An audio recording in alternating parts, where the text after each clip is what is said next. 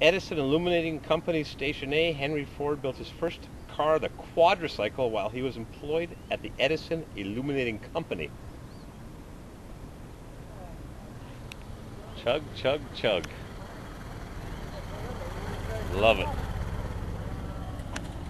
Workers at the Edison Illuminating Company built and maintained early electrical systems in downtown Detroit. The company's Station A was one of Detroit's first electric power plants.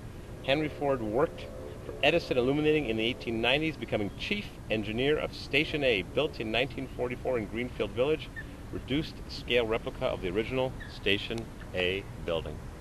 Right there.